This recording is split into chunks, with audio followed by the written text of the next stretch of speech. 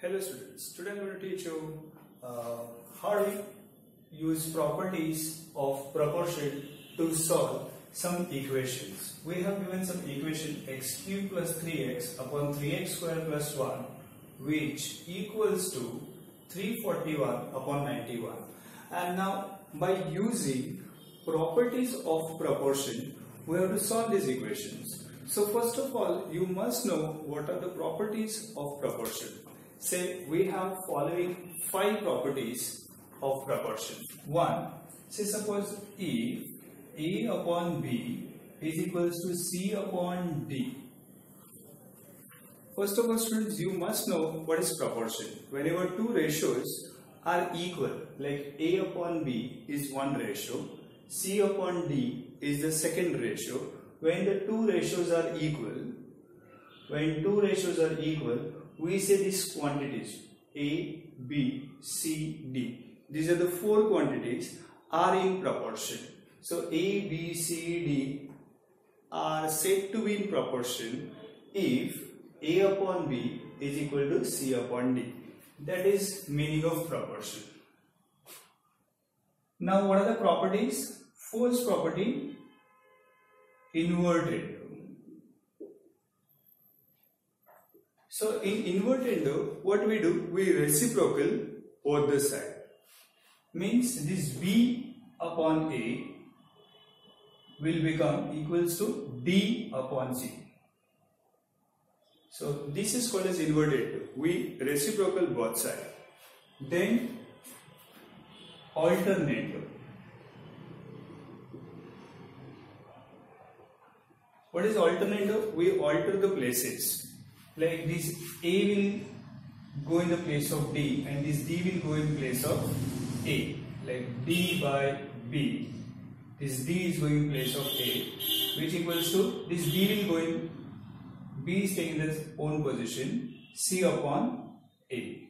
Or else it can be done vice versa. Like A and D will be at own position and this B and C will get interchanged. I hope you understood that. Next one is componendo. What is componendo?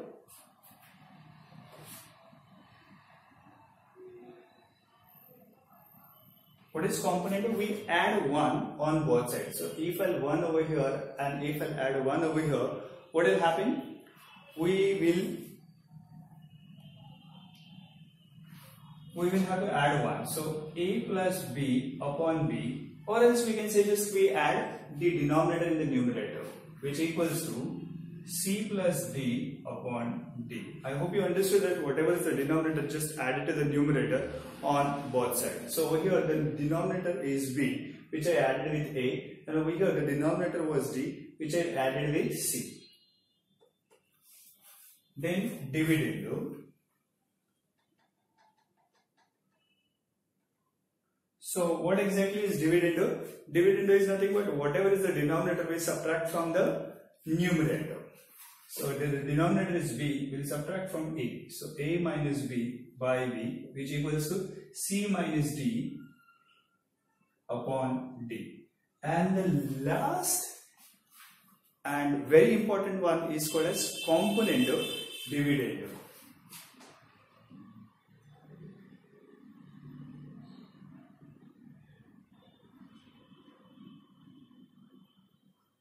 What is componendo dividendo?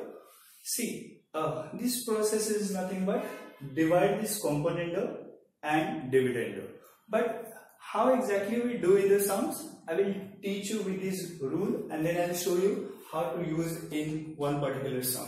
So let's see first of all how exactly this rule works out over here. So I will copy this numerator 2 times. Let's say A by A, which equals to C by C. Did you understand? Repeat once again. I copied A by A. The numerator I copied 2 times. C by C. And then the denominator I will add in the numerator.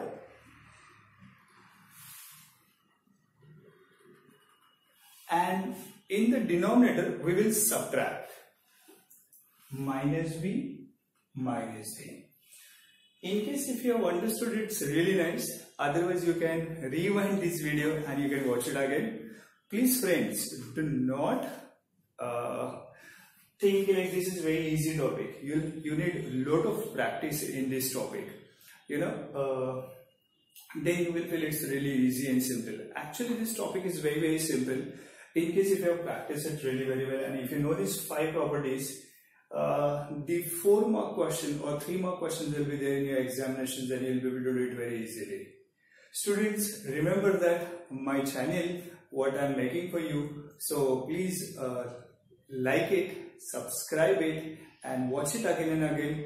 And also tell your other friends to watch this channel, because I am whatever this work doing, it's for all the students. Like generally people do not get this at one go this all. So I feel like if I make such kind of videos, you can watch it this again and again, and you can get a good benefit out of it.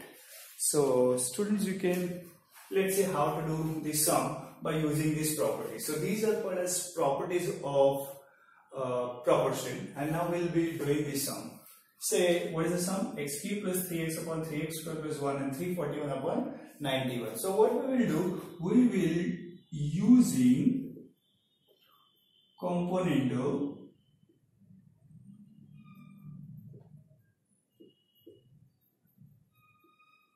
dividendo. What will happen? See, what I have taught you in the componendo dividendo, copy this numerator 2 times. So like here the numerator is this, and this is like the denominator. So you copy the numerator 2 times. So x cube plus 3x and x cube plus 3x. On other side, numerator is 341. I copied that 2 times, numerator and the denominator, numerator and the denominator. And whatever is the denominator, I will add in the numerator and subtract in the denominator. I hope you understand that. In case not, please watch it. Plus the denominator I'll add. So 3x squared plus 1. And in the denominator, we have to subtract. So when I'm subtracting these, both the signs will change. Remember student, most of the people remember that to change it at the first go, but the second sign also changes. Make sure that you have changed this sign also. This is like some place where, like, people make some kind of error. So you should be little precautious at this sign. Then plus again the denominator we add in the numerator, and the denominator we subtract in the denominator. I hope you understood. If these steps get skipped, you get straight 2 marks. Isn't it nice? So out of 4 marks, 2 marks you have got. Now, how do you get 4 out of 4? See, many students do not know, like they do just cross multiplication of this. Actually, that is nothing wrong in that, but there is one simpler method. If you observe this x cube plus 3x plus 3x square plus 1, it is actually one perfect cube. It is a cube of x plus 1. The whole cube. You have already learned in standard 9 what is x plus 1 the whole cube, and you use this expansions in many chapters. So I guess this you can get click on this particular chapter also. And this like x cube plus 3x minus 3x square minus 1 is a perfect cube of x minus 1, isn't it?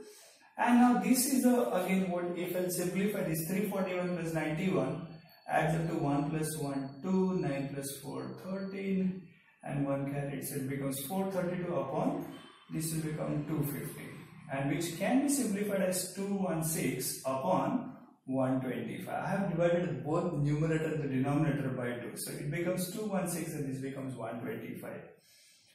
Probably you may think I'm going little fast, but you can, this is a video, so you can stop, you can rewind it, and something can be done. So, you'll get the how exactly I'm doing it. And now see, this power is 3. So also this, we need to make sure that this is also power of 3. So this is the power of 6 and 5's whole raised to the power 3. So whenever the powers are same, students, indices rules I have already taught you in the 9th standard as well as in my previous videos how exactly indices rule works. So x plus 1 upon x minus 1 is equals to 6 by 5. I have done cube root on both sides. Cube root on both sides. isn't it? So I have done cube root on both sides. Now what is left over? X plus 1 upon x minus 1 is equals to 6 upon 5. Again, some students can do over here cross multiplications, and some people can do component dividend. I can say if I do component dividend, x plus 1